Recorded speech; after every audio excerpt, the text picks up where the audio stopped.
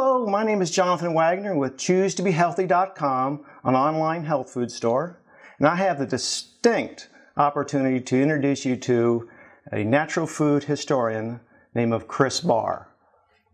How are you, sir? I'm doing very well. Chris Barr is a longtime friend of mine and my father, who founded this company back in 1997.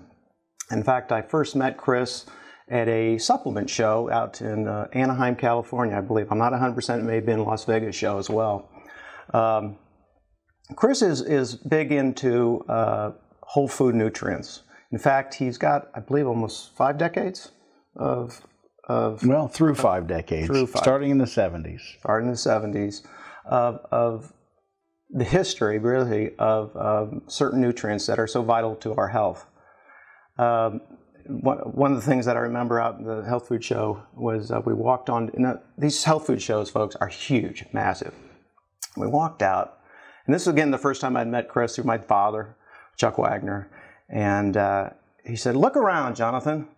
Vast majority of these products are useless, but I really don't want our government telling us what we can and can't take." Yes. I believe it is something to that point, but one thing we want to talk about today is the nutrient chromium. GTF Chromium.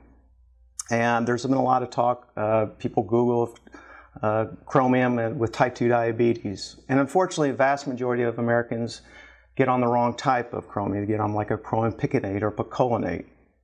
And I'd like to bring you in now because this is the master of whole food nutrients and what we're missing out on. So Chris, if you could kind of give us a little more of a background of where you started, and then we're going to get quickly into our first nutrient, which would be chromium, GTF Chromium. Well, Jonathan, chromium was one of the very last nutrients to be identified. In fact, the time that it was identified as an essential nutrient, 1959, it was one of the very last ones. Up until then, it was simply identified as, it was used to make chrome bumpers, faucets, to make things shiny. And in the process of manufacturing, there was a type of chromium that came through that called hexavalent chromium, which is highly toxic. So up until 1959, it was just something that was a toxic element in a certain form that doesn't exist in nature. It occurs through the manufacturing process. So no one thought anything of it. And Dr. Klaus Schwartz, with his assistant, Dr. Walter Mertz, at the National Institutes of Health and U.S. government, were engaged in liver studies. And long story short, they found out that the liver will not function in the absence of chromium, which made it an essential nutrient. And they found it had a specific necessity for sugar metabolism. Well, Dr. Mertz, the assistant, declared, "We found the cause of diabetes." Because, blood sugar, chromium was established as essential nutrition-wise for blood sugar metabolism, and diabetes is a disorder of blood sugar metabolism. It's actually a cofactor with insulin, whereas almost everybody, you'd be hard-pressed to find anybody who doesn't know insulin is, part of blood sugar. But hardly anybody knows that's a cofactor with this element chromium. Chromium actually facilitates sugar from insulin's like a transport mechanism, like a truck or a rail car. And the molecule GTF, glucose tolerance factor, which is a significantly chromium-containing molecule, would be like a dock worker. The rail car or the truck stops at the loading dock and gets unloaded. Well, if you don't have dock workers, or enough dock workers, you're going to get little or nothing off of the mechanism, which is what insulin is. So you end up with high blood sugar as there's less and less chromium. So that's why Mertz was so excited. And there was another doctor at the same year, 1959, who had set up a trace mineral laboratory named Dr. Henry Alfred Schroeder, who is one of the most published scientists of the 20th century. He's very little known, but everybody knows, salt causes high blood pressure. Well, that came from Schroeder. He worked with NASA. And so he was setting up a trace mineral laboratory, which sounds impressive for nutrition, but that wasn't his purpose. He was a toxicologist. So he started with 3. Cadmium, and most people today know cadmium is a heavy metal, causes a lot of problems. Lead, everybody knows lead's not good for you. And chromium, because when he set up his labs, it was just prior to chromium being established as a nutrient. But hexavalent chromium was known, and today it's heavily regulated. You can't even accidentally get exposed to it. Toxic. Yeah. The movie Aaron Brockovich, when a company was letting it get into the water supply. So some people, some smart person who thinks they're smart will tell me, you have to be careful, that could be toxic. Right. Well, and I get that a lot when people call in and talk about, about your chromium. Well, I mean, gee, I take that much, I could be... It's not even possible in a food form. Correct. Well, we'll get into that, yeah. So here Schroeder was looking and doing lab experiments with animals, and he set a new record when he was working with his chromium subjects, a new record for longevity. The only change in the lab animals he was testing were those that were not getting versus those who were getting chromium.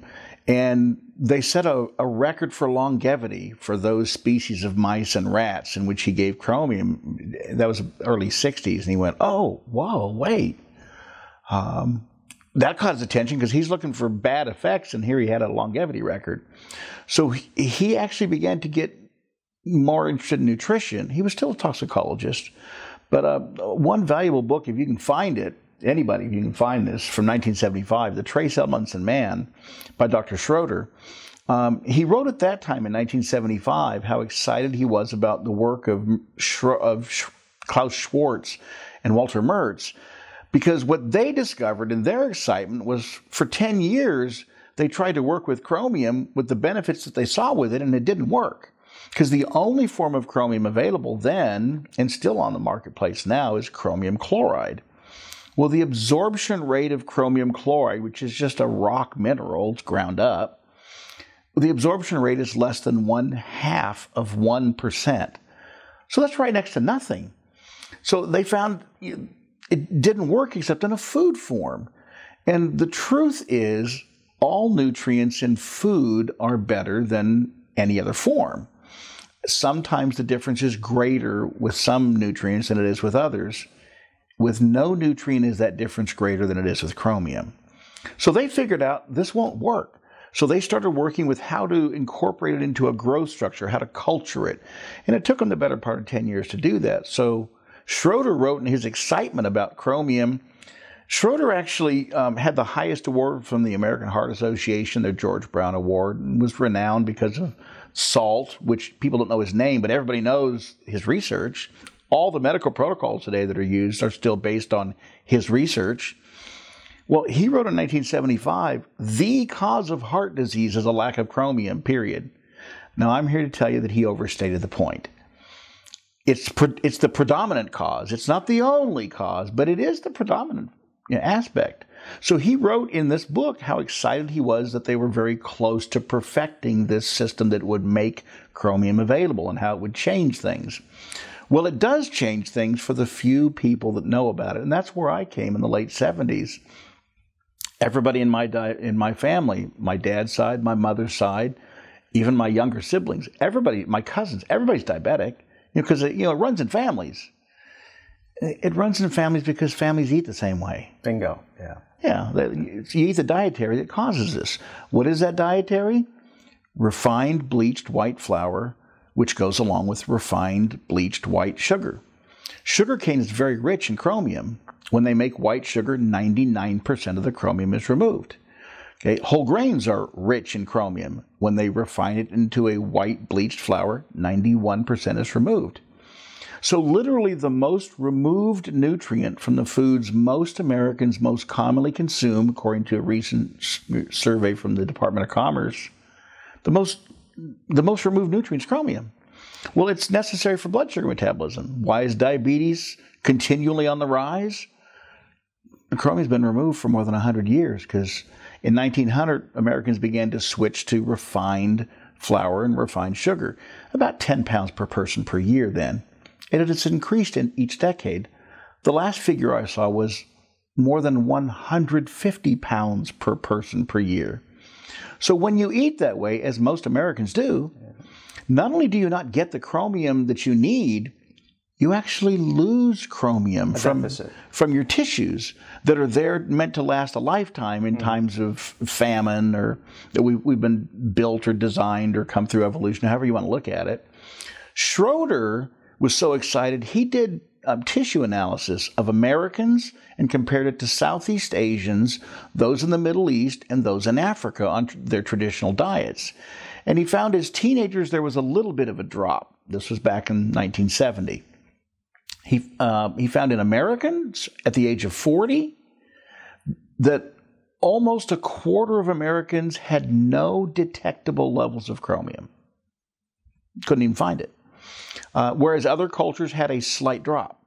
So he was really big on chromium, and he had the credentials to talk about it. Now, he's been gone for 40 years now, but so much of my research came from Schwartz, Mertz, from Dr. Schroeder, and then when I came along to find this food form and to see how much better that it was utilized, 20-fold, 50-fold, that the body would utilize it.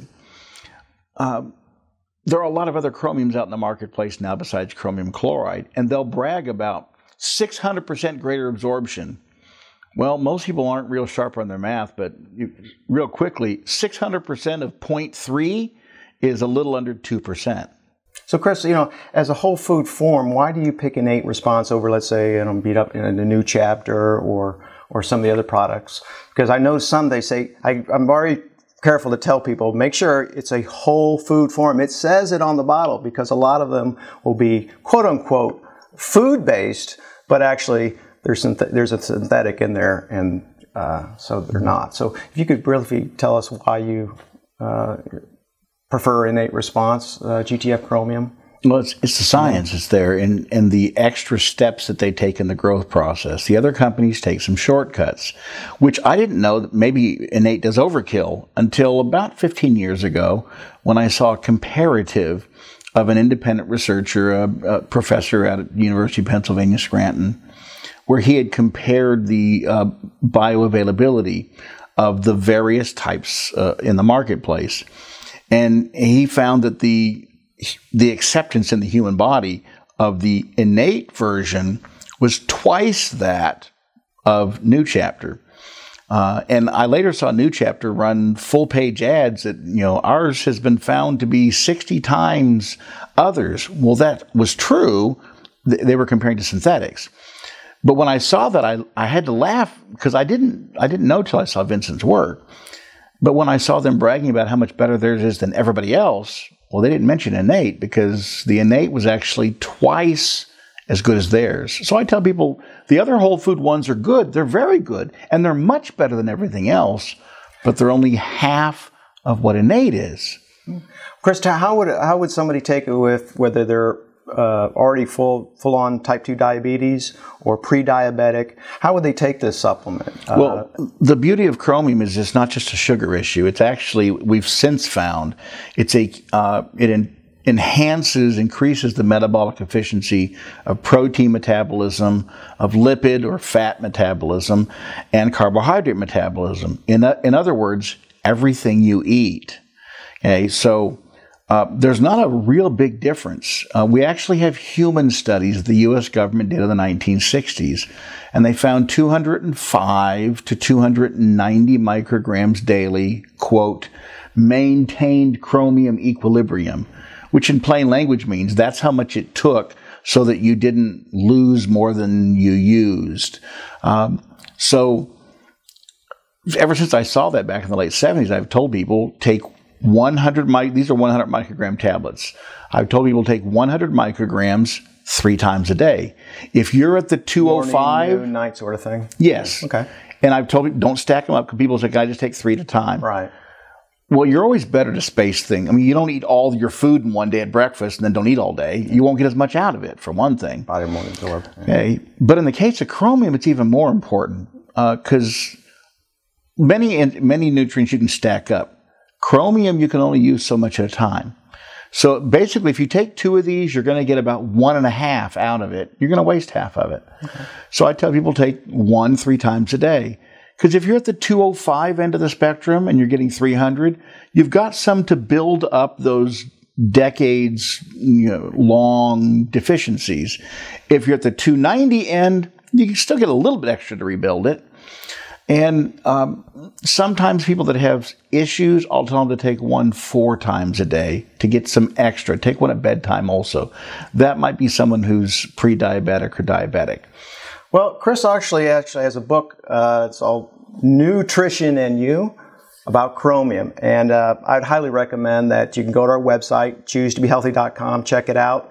I believe it's $10, but immense amount of information on chromium, and we just barely touched on it, and I hope we can do another video down the road of a little more in depth, but at least people get a little knowledge here of you and this amazing book. Again, you go to choosetobehealthy.com, and Chris Barr, thank you so much. Thank you, Jonathan.